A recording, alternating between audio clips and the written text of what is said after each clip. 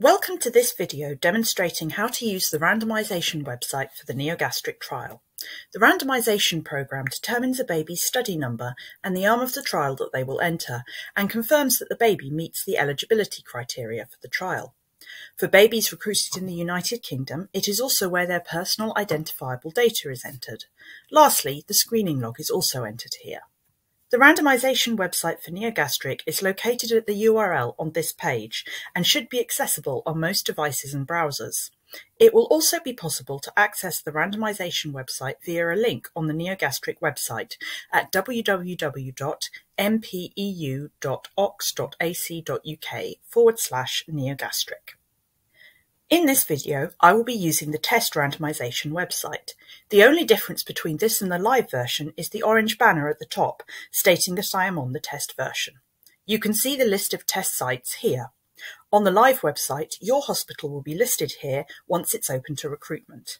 The neoGASTRIC study team will provide you with details of the login to use. For the purposes of this video, I'm going to log in as a test user based at the John Radcliffe Hospital. Once you have logged in, you will see the main page. The first option is to enter a baby into the study, and clicking here will take you to the form to complete in order to randomize a baby. I will now enter some sample data for an eligible participant.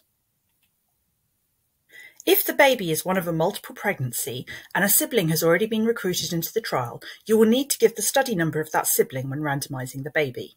This is so that multiples can be randomized to the same arm. I will then confirm that the baby meets the inclusion and exclusion criteria for the trial. Note that I have deliberately answered yes to one of the exclusion criteria here.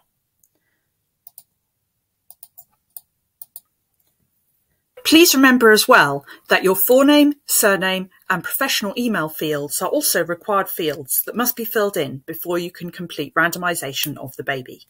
Once all the questions have been completed, click Continue. You will see that the system will not let you continue if the baby is not eligible. However, let's assume in this case that the baby we are randomizing is eligible, so I'll change that answer. I will click Continue again. This takes you to a summary page where you can review the data you have just entered. You can choose Complete, Amend, or Cancel. If I click Amend, that takes me back to the previous screen and I can make changes to the data that I entered, like so. I can then hit Continue to return to the summary screen. If I clicked Cancel, that would take me back to the home page, clearing the form and not randomizing the baby.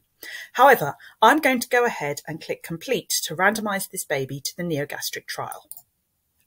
After the baby has been randomized, you will see this screen, which shows the study number and the allocation assigned to the baby. This shows you that the baby has been successfully entered into the trial. There is also a print button on this page, here. If you click on this, it will open a PDF of the data that you entered, which you can then save to your electronic site file or print as a hard copy for your records. For babies recruited in the UK, there is also a button to enter some personal identifiable data for the baby, the Enter Contact Details button here. This short web form should be completed as soon as possible, ideally immediately after randomization. You will see this web form later in the video. Let's now return to the home page. You can see that the baby that you just randomized is now displayed in the list at the top of the home page here.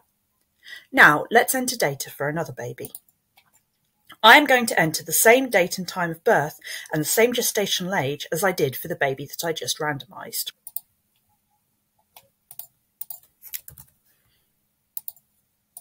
If I now go ahead and complete the form and then press Continue, you will see that a warning has appeared flagging that this could be a duplicate randomization, that is, randomizing the same baby twice. If you get this warning, please check that the baby has not already been randomized and the details that you have entered are correct before proceeding. Again, I'm going to use Amend to go back to the summary screen and change the details here. The randomization site sends the data you have entered to the Open Clinica data system. You can see, if we scroll down to the bottom of the list of infants, that the two that we just randomized are listed on Open Clinica. The system has created the baby's record on Open Clinica, so you do not need to do this manually. If we go to the baby's profile, we can also see that it has pre-filled a copy of the randomization form here with the data that you entered, and also copied this data to sections 1 and 2 of the entry form. Once you have randomized the infant, section 3 of the entry form should be completed by someone delegated to do data entry. This section asks for baseline data. That concludes the demonstration of how to randomize a baby. If we go back to the randomization site homepage, we can see that there are some other menu items here. Recruitment list here will show a list of all recruits from your centre. From this page, you can generate the PDF of the details you entered at randomization for any of the babies by clicking the print button.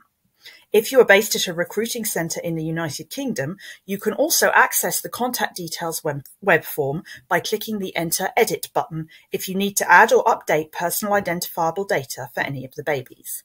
You can see that clicking the Enter Edit button takes you to the short web form that I mentioned earlier. If you need to correct, add or update the infant's name, NHS number, badger ID or postcode, this is the best way to send us the information. You can see that we also ask on this form for the names of any hospitals to which the infant might be admitted for continuing care. Back on the randomization site webpage, you can see that you can also access the screening log from here. This is expected to be completed monthly and is a log of all babies at your hospital with gestational age at birth less than 34 weeks and their eligibility status. Click on Add Baby to the Screening Log to add a baby to the list. Please note that you should not include any personal identifiers such as name or NHS number here. You can indicate on this question if the baby was ineligible for neoGASTRIC and the reason why here, or you can indicate that they were eligible and whether or not they were randomised, and if they weren't randomised, the reason for that here. And then you click Save, and you can see that that record has now been added to the screening log. You can also see that babies who are randomised are automatically added to the screening log along with their study number. That concludes the training video on the neoGASTRIC randomisation website. Please reach out to the neoGASTRIC team if you have any questions. Thank you for watching.